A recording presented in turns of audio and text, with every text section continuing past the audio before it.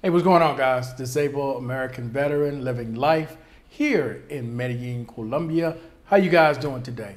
So, first of all, let me apologize for not putting out more videos on this channel. I have been concentrating more on Retired and Happy because I was focused more when I left on getting back to the country. And now that I'm back, I'm definitely am going to start putting out more content on this channel, which is my veterans channel. That's all is going to be talked about on this channel.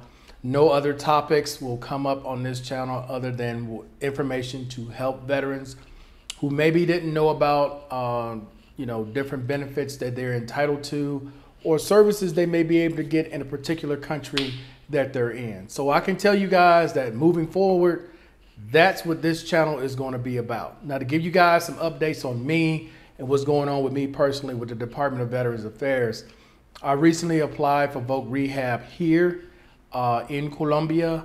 The actual office that handles that is in Texas. I think it's in Houston, Texas. But I'm simply trying to either go to a class here at a university to learn Spanish or have a tutor or take a class online. I also have a current claim in to upgrade one of my SMC benefits, which is SMCS, to either L or L and a half.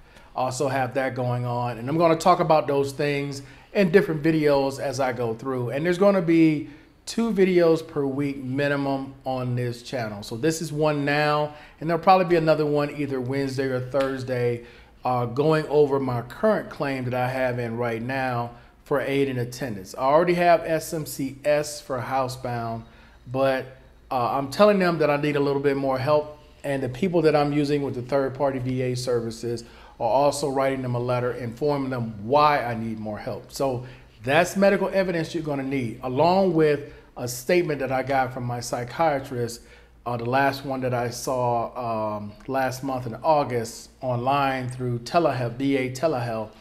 I saw her online for the last time and informed her that the rest of my care is going to be done here in this country because this is where I'm living full time. It really doesn't make sense for me to keep trying to go back to VA appointments when I can actually get all the services done here.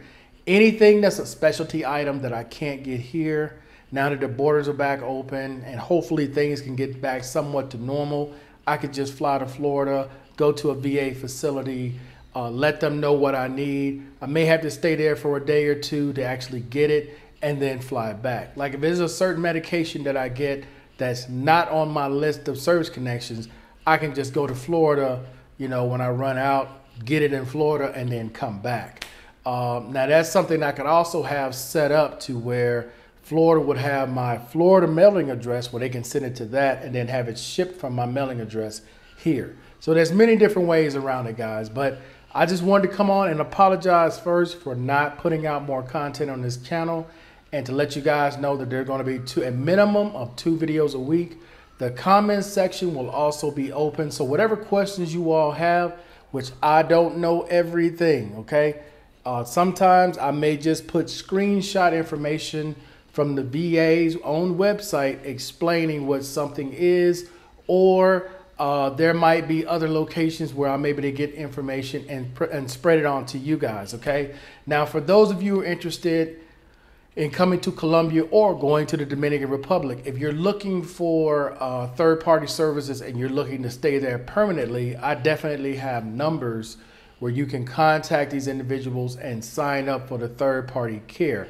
Now, I'm stressing third-party because this is not the U.S. government. The U.S. government has absolutely nothing to do with these third-party services. I want to be absolutely clear about that. So do not come to these countries and you're only 20% and you're getting all these services done at the VA in the States. They're not going to do that here. Excuse me, 50%. They mean to say 20%. At 50% or higher, you can pretty much get anything done in the U.S. That's not how it works overseas. Overseas, the Foreign Medical Program only deals with service connections. So whatever your service connections are, that's all they're going to take care of, okay? If you were getting free dental in the States and you're coming here expecting the same thing, unless it's service connected, it is not going to happen. You're going to have to pay for that out of pocket. All right, guys? So hopefully that part is clear. But anyway, I appreciate everybody watching as always. Again, the comment sections are going to be open. So any questions you all have, I will try to answer them to the best of my ability. Sometimes there's information out there that other veterans have gone through, and they'll be able to put input information in the comment section to give a little bit more detail in case I don't have any familiarity with whatever it was. But until then, guys,